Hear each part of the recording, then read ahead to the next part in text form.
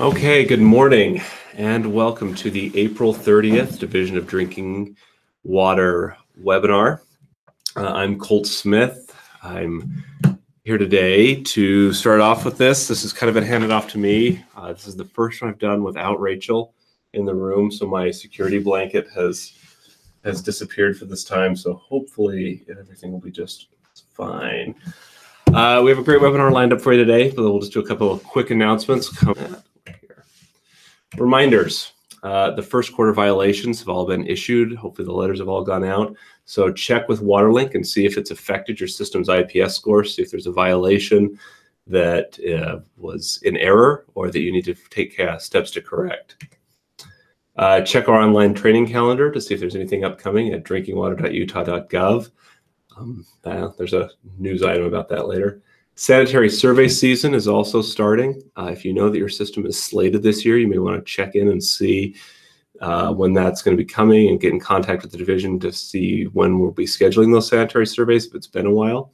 Also, if you're a seasonal system that's opening up, a campground or another summer use system, it's time to look at seasonal startup procedures and get the seasonal startup form filled out and submitted to the division to avoid the violation for failure to do so as you're starting up your system this year. If you need help and guidance on that, go ahead and contact us. Janet Lee here at the division is the lead on that and can walk you through the steps needed to address any of that with seasonal startup questions. You can watch these webinars for up to 6 months following their broadcast date to receive continuing education credits. Those are available to you through a form located at the bottom of this webinar. In the description, there's a link to a form to fill out that asks a few survey questions about training and your general knowledge, just to kind of help us assess what we need to better train on in the future. And then there's 2 quiz questions that you have to pay attention to the webinar in order to be able to answer and receive those CEUs. A couple of news items. The Division of Drinking Water website has undergone a major redesign and is in the process of continually being redesigned. We'd originally planned on having next month's webinar be the department IT and communication staff presenting where you could find all of the stuff on our website, but we are doing some work to make it a little more user-friendly and try and redesign it and put stuff there that meets our audience. And so what I'm trying to say is that for the next little while, we're not always going to be able to tell you where to find things on our website. WaterLink should still be easy to find and link to directly from the website. Hopefully all of our forms and training information and stuff that you, our primary audience, are getting to are there. If not, reach out to us and we will do our best to try and find those for you. We've hired a new permitting section manager, which was formerly the engineering section. Nathan Lundstad has taken over the engineering section and is moving forward with that. That's a new change to staff here at the division. We've created a new email address. You're pretty familiar with submitting to DDW reports, all of your sample data, and you can still submit through there.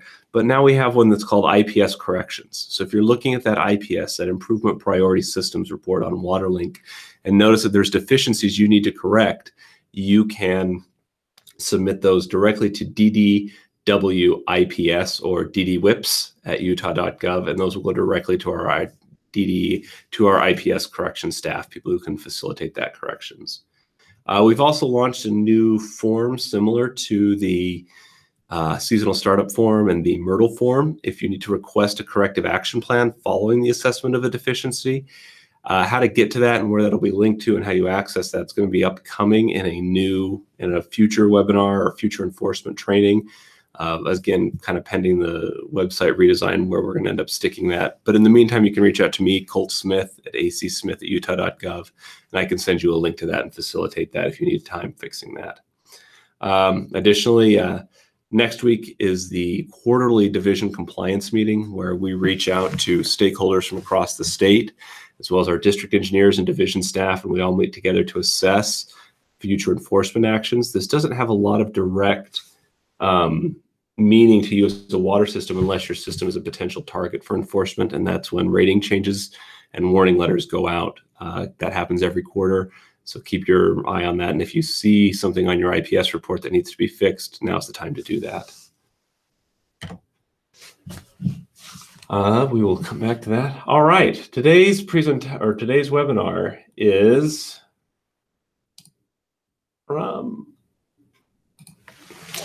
it's presented with Alane Boyd and Todd Stoneley. Alane is the Executive Director of the Intermountain Section for AWWA American Water Works Association. Is that right? Yeah, I'm pretty good with acronyms, but always check out. They're going to be talking about water efficiency and water loss control. Todd Stoneley is with the Utah Division of Water Resources, so one of our counterpart agencies here at the state, and we will turn it over to them. Great. Thanks, Colt. You are welcome. Thank you, Colt.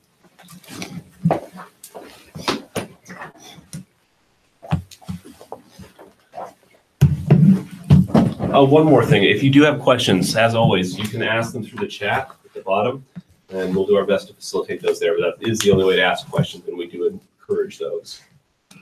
Great. Thanks, Colt. As Colt mentioned, I'm Alane Boyd. I'm the Executive Director for the Intermountain Section AWWA, and with me today is Todd Stoneley, my partner in crime with the Utah Division of Water Resources, and we're going to be discussing not only water loss control, but the programs that we've been doing the past couple of years to teach utilities about water loss control. So today's discussion is going to be on how it generally works. We talk a lot about the AWWA M36 methodology and the water audit, and you'll hear those terms quite a bit. The AWWA M36 methodology is really just the process that a utility would go through to determine their water losses and identify implementation measures to reduce those water losses. We're going to talk about the background of the Utah program, what we've done the last 2 years. We've had two pilot studies that we've gone through. We're going to show you some of the results that utilities have found by going through this process. We're going to talk about why water auditing is even relevant to you as a utility. And then we're going to talk about some future programs that we'd like to implement. And before we go on, I would like to thank all of our partners. The Intermountain Section has worked closely with the Division of Water Resources, the Division of Water Rights, and the Division of Drinking Water to bring this program forward to the state. So we're going to go on with the M36 methodology and give you a little bit of background on that. Here is this is just an example of a sheet that I use in my the other hat that I wear is a civil engineer, and I do review of erosion control plans and SWIP, stormwater protection plans, for various municipalities. And this is just a sheet that I use to help me step through the process each time I do a review. And that's something that I've really come to appreciate, is that for any type of thing that I'm doing as an engineer, I like something that I can step through and I know what I'm doing, and it helps me get a means to the end of what I'm trying to do. My husband, however, is not that type of person. He grew up going to Catholic school, parochial school, and so he never had shop class. And I always say when we first got married that I had to show him how to hold a hammer. And so anytime he went to fix something at our house, he would take about 6 or 8 trips to Home Depot before he could really get all the things that he wanted and really do any type of fix-up job. And he'd get so frustrated in the process, and it would just frustrate me to no end because, as I said, I was like a process. And I'd always tell him, measure once, measure twice, and take some pictures with you to Home Depot, because you can always get what you want if you have those things in hand when you go. So again, this is just an example process that I use for reviewing SWIP plans, and it provides that checkoff list. And you'll see today that the AWWA Water Audit is just this similar stepped process. It helps a utility calculate their losses, find out what types of losses they have, and identify the costs of the losses, and gives them a benefit cost analysis to reduce water loss, and then helps them with their implementation plan. So what is water loss control? It really is that accountability. Like I said, it's a checkoff sheet. It's a audit that provides an accountability. It audits your supplies and your water uses. So there's a balancing approach to the water audit. It helps identify the controls, as I said, and helps a utility minimize system losses. Okay, Elaine, thank you for that great introduction into what we're going to be talking about today. So the M36 methodology and the water audit, kind of those are used interchangeably a lot by those in the industry. This is the industry standard tool for water system accounting. It's widely used in the United States as well as internationally. It uses a water balance model where all water is accounted for. And it does away with this term that many of you are probably familiar with, unaccounted for water. It has a data validation component, and it provides guidance on when and how to engage in water loss. So basically, the water loss control, the audit process is a 4-step process. The first step is to determine the loss volumes.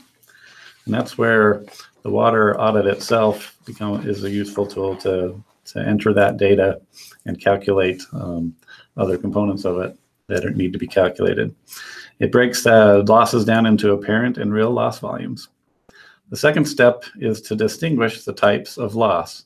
So breakdown of the types of leakage, which are real losses, and breakdown of the types of apparent losses, which we will discuss a little bit in a few moments.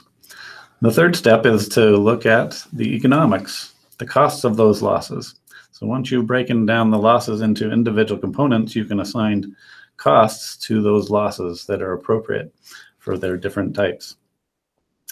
And then you can estimate what the cost of intervention would be and do a cost-benefit analysis to see whether attacking those losses or trying to reduce them makes sense economically. And then the fourth step is to implement interventions. And the audit helps identify interventions that are economical. It will let you know if leak detection is something that you should do, or whether you should wait to improve your data validity to make sure that those leaks volumes are reliable. It'll help with repair time improvement, pressure management, meter optimization. It'll help you identify when and how to go about those. And the accompanying manual that comes with the audit, the M36 manual, goes into great detail on all of these things. So this slide shows basically the data entry part of the free water audit software. The little inset on the right is what you see when you get into the audit itself. And this is a free software that's available on AWWA.org's website under water loss control. You can download it for free and start chugging data into it and seeing what things you can do with it. It provides several default values for items that you may not have a handle on initially. So you can start out with those and not get hung up on some of those data points that are harder to determine. It has 13 total volume inputs. If you look closely on that inset, there's white cells, which are the data inputs. And then those are volume, and then there's also several data inputs, 7 system data inputs, like miles of main, how many connections in your system, average operating pressure, and budget type things as well. And the thing I wanted to point out here, sorry to interrupt, That's was fine. that it looks pretty daunting at first, and everyone that opens up this software initially thinks, oh my, this is very, very hard. But what we found in our pilot studies the past couple of years, and we'll talk about this later, is that once someone goes through a short, maybe 1-day training session, it all comes together, and really, this is not that difficult of a process for most utilities to complete. Yeah, that's a very good point. The hardest part probably is getting the data from the various sources within the utility together in one place. that's where it kind of gets daunting. I have to talk to so-and-so in billing, and I have to talk to the meter readers and so forth, and the budget officers to get all the data that required. But once you get those heads together and find out where the data is, it's not too daunting after that. So let's talk a little bit about the water balance. The water audit is based on a water balance, meaning that all the water that is provided into the system has to be accounted for at the end of the system. So as you can see, each column in this little table here needs to add up to the same number. We start out with the water supplied to the system, and then we check off what's authorized consumption and break that into authorized and water losses. And then we further break down authorized consumption into billed consumption or unbilled consumption. And we break down the water loss component into apparent losses and real losses. And then you notice on the very far right column, we have what's called revenue water and non-revenue water. So we do away with this unaccounted for water, and we categorize everything as either revenue or non-revenue, which I think is an excellent way to look at water because it's a valuable resource. And we want to account for every last drop. And the audit does that for us. So if you look at plugging numbers into that, if we have a water supplied number here of 100, then every column as we go to the right will add up to the same number, 100. And you can see how that breaks down in this hypothetical example. 90 here and 10 here, and that adds up to 100, 80, 10, and 3 and 7, another 100 there.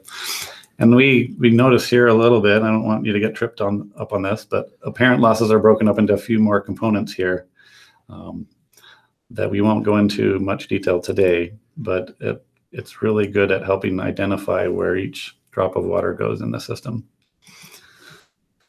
And then we want to talk about data validity. So each data input that you put into the water audit software, which is basically a glorified spreadsheet, it has a score that you need to put in next to each of those inputs. And it gives you very descriptive criteria of what your grade should be based on what you're doing, your practices, and what your current data handling and things are in your system. So it provides an overall score once you've put an individual score for all the items on a scale of 0 to 100. And that's what the scores will be relative. We'll be talking about that a little bit later. And the important part of this is it provides a quantitative measure of the reliability of the data.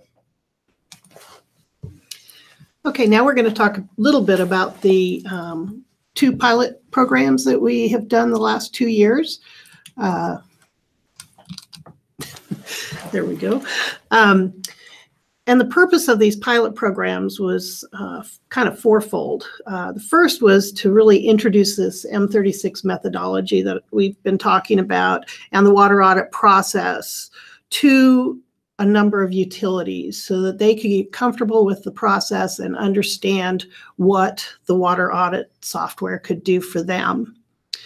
We also wanted to demonstrate the effectiveness to collect data and collect validated data that too, specifically because in, I believe it was early 2015, the Division of Water Resources had a legislative audit that said that the water use data that they had been collecting was not up to par. And this data they'd been using to project water needs for the state of Utah. And so the state legislative auditor came in and said, your data that you've been using is not reliable and it hasn't been validated. And so the Division of Water Resources was really looking for a process that they could go through to collect reliable, validated data. And so the Intermountain section recognized that this water audit process would be able to help the Division of Water Resources collect reliable and validated data. Additionally, the Division of Drinking Water also had a legislative audit shortly thereafter that came out and said that their source sizing criteria was not could not be validated. They couldn't figure out how the division had come up with these source sizing criteria and facility sizing. And so again, we recognized that the AWWA free water audit software could possibly help the Division of Drinking Water collect information to help utilities determine source sizing requirements individually for each their own utility. Another component or another purpose of this program was to really drive the utilities that were going through the process to implement action plans to really reduce their water loss. And we'll talk a little bit about some utilities here in the next couple of slides and show you what they're able to do and help them determine how to reduce their water loss. We also wanted to really help inform policymakers, the legislature in particular, the auditor in particular, and also our state agencies, inform them about the AWWA water audit and how by increasing the adoption of the methodology, we could help utilities and help the state reach their goals. So the first part, phase one, we did in the fall of 2016. And we originally invited any utilities that wanted to participate into a large group learning process. They kicked it off with a webcast that introduced the methodology, and then we had 26 utilities go through a day-long training event that introduced the water audit validation methodology and how to assess their losses.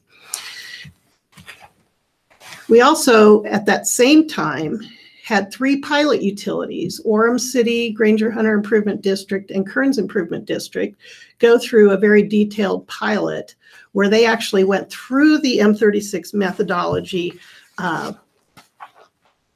with kind of hand in hand with some consultants. They additionally had another webcast that they participated in, and they also had an additional day-long workshop that they participated in to get through their water audit from start to finish.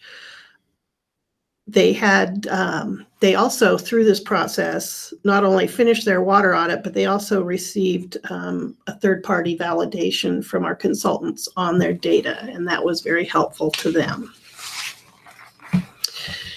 So again, actually in 2018, at the end of 2017, beginning of 2018, we felt that it was necessary to see if the success that we saw with these first pilots was translatable to other utilities. And so we had 9 utilities that had actually gone through the one-day phase 1 training, participate in another pilot.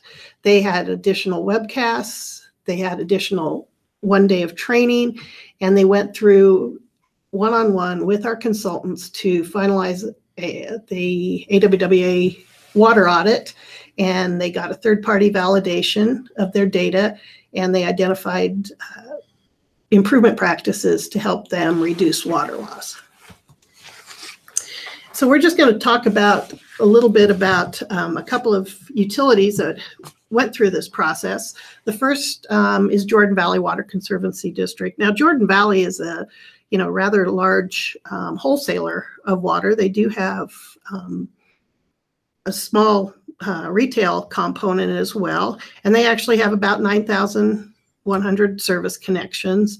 They operate at a 70 psi pressure. But one of the things that I want to point out here is if you look at the graphs, the one on the left is actually their total volume of non-revenue water. And you'll see that yellow, the higher yellow one, is actually customer meter inaccuracies. And so they're realizing about 1,000 acre-feet per year of customer meter inaccuracies. The blue line on the left graph is actually real losses. So that's actually water that is being lost from their system. If you look at the right-hand side, we have the cost of this water. And you'll see that that yellow line, which is the customer meter inaccuracies, is actually costing them more money than their actual losses, which is the blue line. So they are realizing somewhere around $575,000 a year in customer meter inaccuracies and only about $400,000 in actual real losses. And so what that tells us is that they would probably, from a cost standpoint, be better served putting their resources into fixing those inaccuracies with their meters. And that way they would reap the financial benefit better than if they actually tackled their real losses. Yeah, and one thing to point out there, the reason why the customer metering inaccuracies is more is costing them more is because that's valued at the retail rate, whereas the losses are just at the production rate. So that's why the difference there between the volume and cost is so dramatic. Now the next one is Murray City. Murray was one of our second pilots. And as you can see on the left graph, they have unbilled, unmetered issues, as well as, again, customer meter inaccuracies and real losses. But again, if you translate that over into dollars, again, Murray City would be better served by putting most of their money into fixing those customer meter inaccuracies because they're obviously losing money from those inaccuracies. But this does show you that each of these systems goes through this and comes out, and each system is very unique. It's not a one-size-fits-all.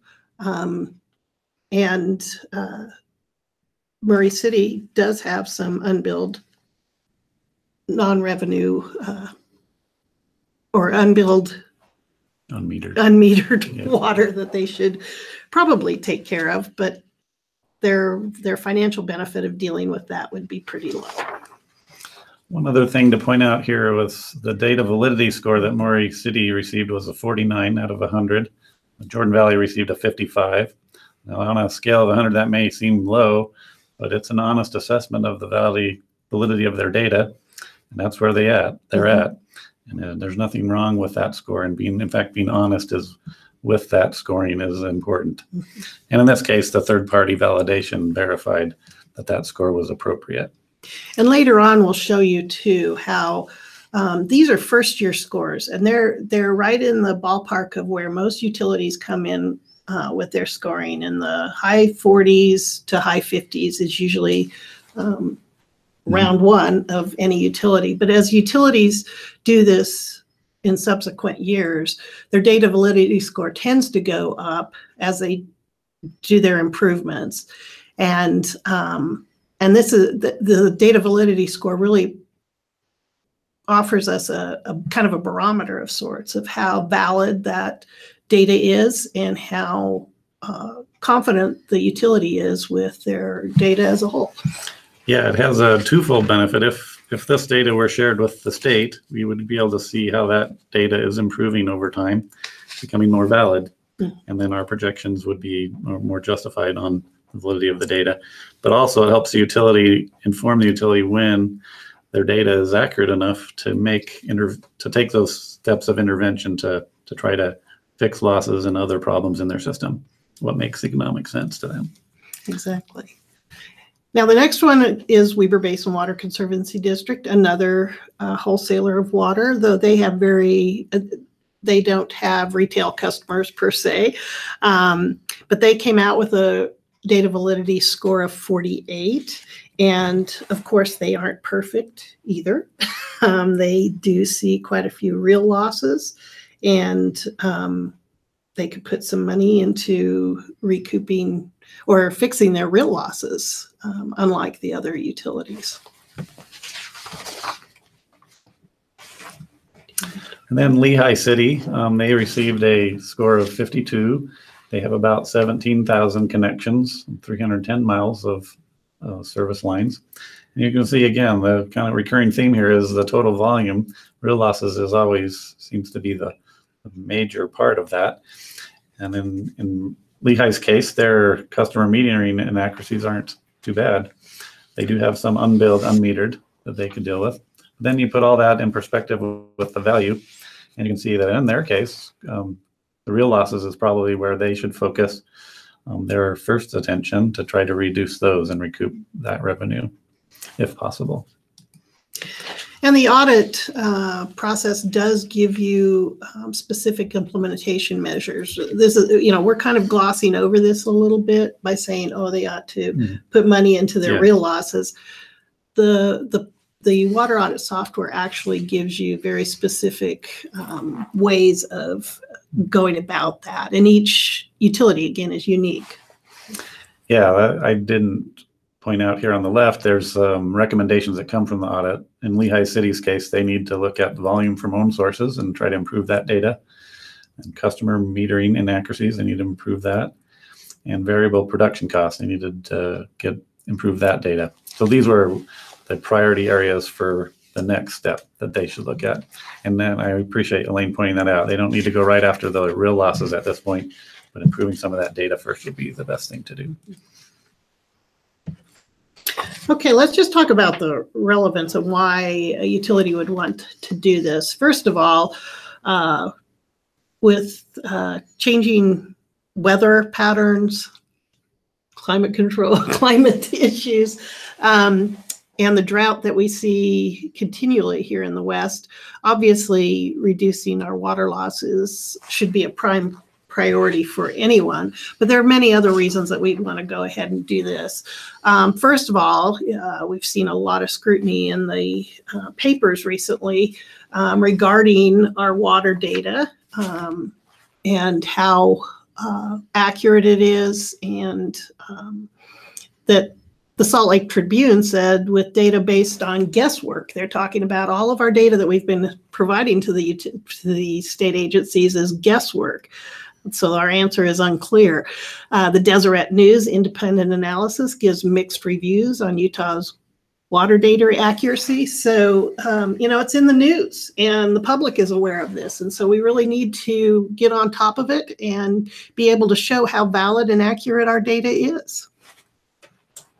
And then recently, we had House Bill 303 that passed the legislature this year. And for those of you that aren't familiar with it, I would suggest that you look it up on the state legislature's webpage. But House Bill 303 requires utilities that serve a population of greater than 3,300 people to supply their non-revenue water over the last 3 years by March of 2019. So this time next year, all of those systems that serve a population greater than 3,300 have to provide non-revenue water. And the AWWA Water Audit provides you with that number easily. And for smaller systems, those between 500 to 3,300 population, you'll be having to do the same thing by March of 2023. So there, the legislature is telling us that we have to do this. Also, kind of interesting and not really promoted much is the fact that Standard & Poor's actually gives stronger ratings to utilities that have performed a water audit consistent with AWWA M36 methodology. It's specifically stated as AWWA, it's M36 methodology. And they show utilities that are vulnerable if they have not performed a water audit consistent with those M36 methodologies. So there's a financial reason that you would want to do that as well, especially if you were seeking funding. Right. And looking at the national scene of what's going on with audits, this graphic shows where various states are in this process of providing validated data and reporting water loss. So the states in blue have, which includes Utah to this point, up till this House bill that we just passed, we had no water loss reporting policy or requirements. All the pink states are basic water loss reporting. The ones in red are annual reporting using AWWA M36 terminology. So based on House Bill 308, I would put Utah somewhere between that pink and red.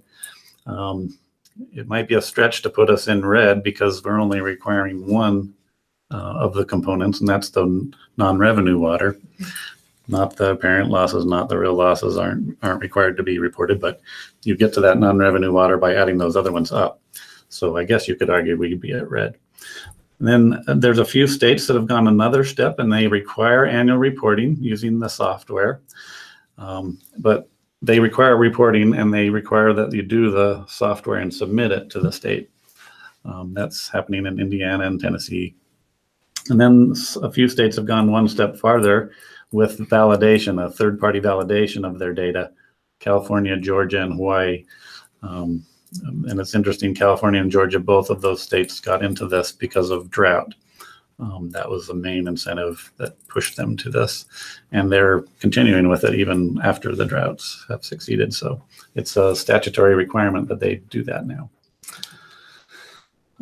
Just really briefly, this slide, kind of the vision here, or the purpose of this slide is to show that implementing this type of water loss management for an entire state would be a process that takes several years. And there's a couple steps that would be highly recommended we do as if we in Utah decide to adopt this. And that's the first step is to establish some requirement or some annual auditing requirement. And to support that, you would get training in the audit and providing outreach, and technical assistance would all be part of that to get everyone up to speed, to make sure they're doing it appropriately and doing a good job. Then you'd want to look to achieve a minimum standard of audit reliability. So once you identify the weaknesses in an individual system, you go and you attack those and try to improve the data validity so that what the audit is telling you to do has more backing to it. It has more valid data supporting the conclusions. And a component of that would be maybe a certification program to have third-party validators who could come in and validate the data for you independently. Then the final step would be to actually implement or start benchmarking and implementing improvements to reduce long-term or to reduce water losses over the long term. And so what you usually see if you look at the bottom there is that at first, statewide, the utilities don't necessarily have great data validity scores. And there's quite a bit of water loss overall. But as time goes on into years 3 through say 4 or 5, your data validity gets much better. And the funny thing is you start seeing that there's actually more water loss. And that's because your data validity is actually getting better. And you're knowing that you're actually losing a lot more than what you had thought in the first few years. And then as time goes on, your data gets better and better, and your implementation measures start kicking in, and water loss goes down considerably. And actually, this is very typical not only of a statewide program, but also with individual utilities. This isn't a one-year thing. You do it once and call it the end. Year 1, your data typically as a utility isn't very good. Your water loss, you know something about it, but as you get more knowledgeable about each one of these components over time, you start realizing your data validity gets better. You start understanding your water loss a lot more, and then you're able to implement programs. Okay, this slide is kind of intimidating even for me to explain it, but I'll do my best. Basically, what you have here on the bottom is water loss, and you have cost on the axis here. So as the cost of as you lose more water, that costs you more as a utility. And at some point, it kind of accelerates. That cost is going to accelerate exponentially as you have to deliver more and more water to make up for all the losses.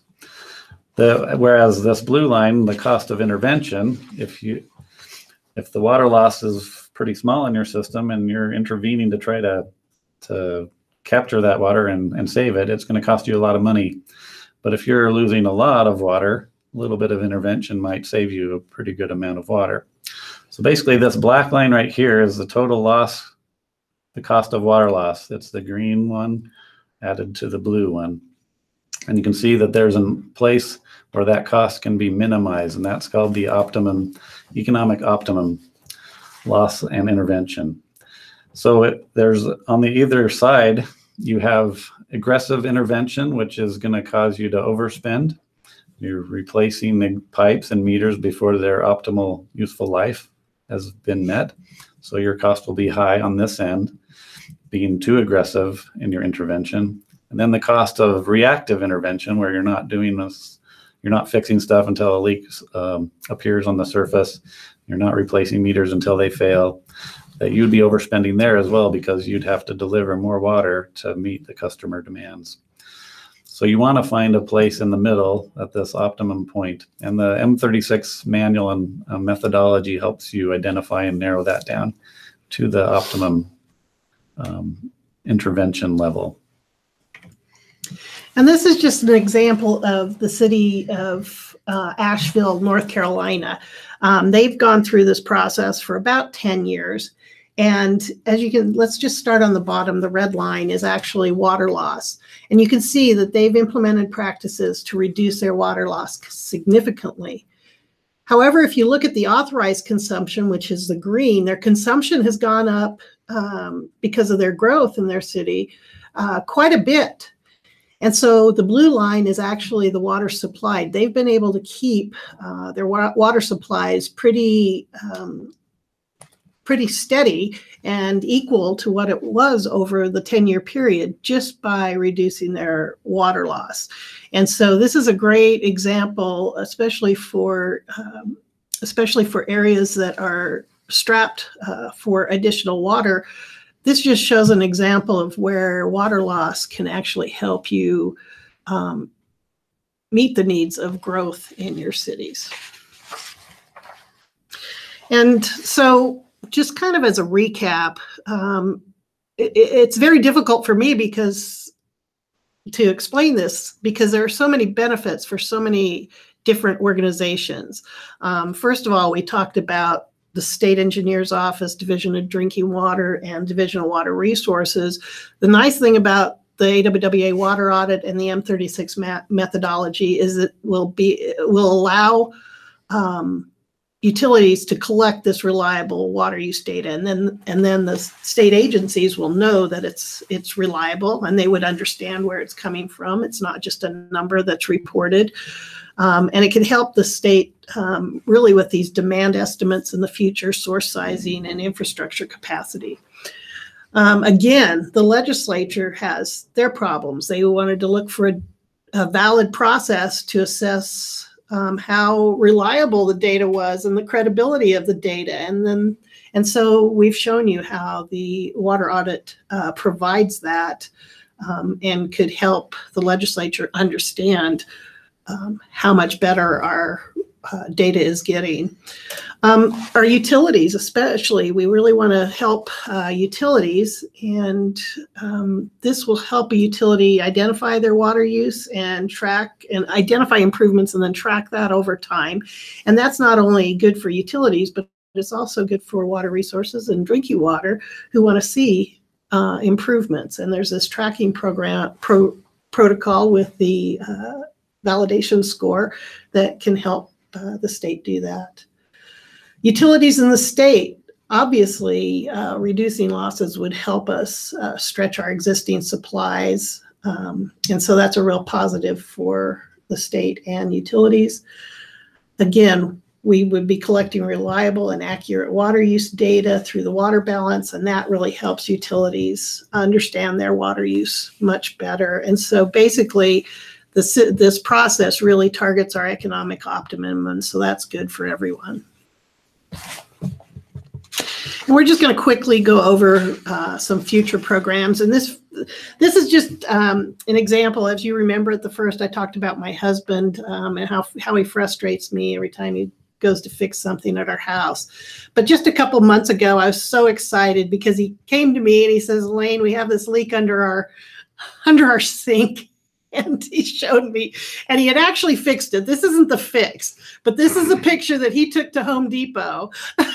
And he had actually measured everything and measured it twice and took his picture and went to Home Depot, and he ended up able to fix that leak just with one trip to Home Depot. So that just kind of goes to show you what a process can do for my husband, who is not a home improvement type guy, but a process like the AWWA Water Audit can also help utilities do the same thing with their water loss. So I assume you thought that duct tape would at least be a temporary fix? That was the temporary fix, Yeah. yes.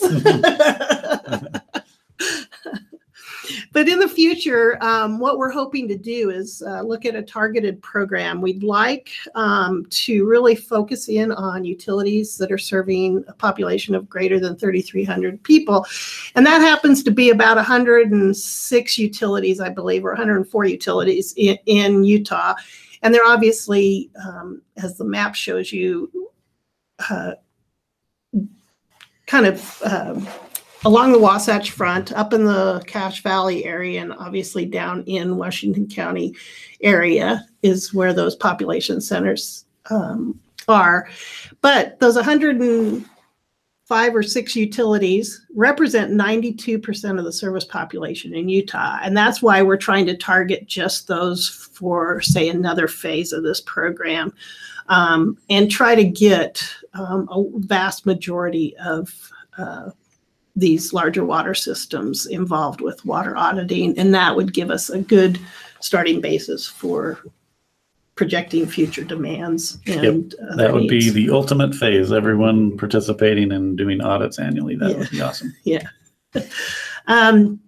So we're looking at an integrated program. One, we would try to develop an input module that would link the water use reporting requirement that the state has with the AWWA water audit, because everything is not exactly transferable, but a small program would be easily developed to kind of link those two together. We're looking at providing a technical assistance program to utilities so that they can get the training they need and the help that they need to go through this process at least once and see how easy it really is. We're looking at setting up a level 1 water audit validation program, and we'd like to get a certification program for auditors that can do the validity scores, that can check utilities. And then we're also looking at utilities submitting the data and the water audit to the state as part of this whole program. And so what do we have now? Currently, with our water use data, we have the online entry where utilities report what their water use. They submit it to the state, and then the state, and many of you have gone through this, the state will contact you to step through where your numbers came from. And the Division of Water Rights has been contacting those water providers this past year. And so what that really gives us is water use data, reporting, and check data. Our proposed process would be developing this input module that I said that would link the two AWWA water audit with the state's data entry. A utility would provide their water balance and self-evaluation to the state. They would also get a level 1 validation done, validating how accurate their data is, and that would be through a third party, and they'd submit that to the state. And so in the end, we're getting a much better, more reliable information that the state can use to do their projections and set their standards in the future. So we're getting reliable water use data, we're getting water audits, we're getting a data validity score that we can track over time. We're getting reporting like the previous process, but we're really getting validation on how accurate that is. So it really meets everybody's needs. Yeah, and I think there's a very good benefit for the utility because they get the recommendations of the audit of where they should focus some of their attention. They get the economical justified point of where they should be intervening and fixing losses and so forth. This one kind of reiterates a lot of the benefits Alane mentioned previously. I don't know if you want me to spend much time on this one. No, you Alane. can just, it's just the win-win-win-win. Yeah, the key message there is that we believe that this is a win-win-win-win for everybody that has an interest in this data, in the system operating efficiently and the water losses being reduced. There's lots of parties that want to see that, and that we think this is a great tool to do that. All right. That's it. There's no questions. Okay, that's good. That's pretty normal. Thank you both. Thank you. It was great to have you. Let me take that here. A couple of things. One, I usually try and work as many trips to Home Depot in as possible. Yeah. If you go to Home Depot on a Saturday, what you see is it's generally people wandering around trying to kill time before they have to go back and finish the project. I can spend hours there. That's designed on my part. It's not lack of planning. To the other thing that it struck me is, you went to parochial school too, didn't you? Yeah. Oh, okay. I did. I also didn't take a shop class. So that's, the other is that I had a boss once who always said that if you can't count a problem, it doesn't exist. And he was referencing specifically, he looked at sort of any government program, whenever somebody would come and ask for help and assistance of our office, he said, if you can't give me numbers, it doesn't, the problem doesn't exist. And I think we're now being compelled to make the problem exist and get some accountability for water loss and conservation in Utah. And exciting to see that we've got some baseline and some tools there to help. So thank you both for coming. We'll definitely have you back as this project progresses to see if you get new data and anything more exciting and see what some of those data validation scores, how they improve over time. To those of you watching, if you'd like to get your CEUs, there's a link already there for you in the comments or in the description right below this video. It says CEU link. Go ahead and click on that and it'll take you to the form to fill out and answer the quiz questions. Tune in next time in May, sometime at 11 a.m. 2018. We haven't picked a date yet or a speaker. Someday we will have that prepared for you in advance, but that day is not today. So thank you all for tuning in. Thank you for participating, those of you, and we look forward to seeing you in May.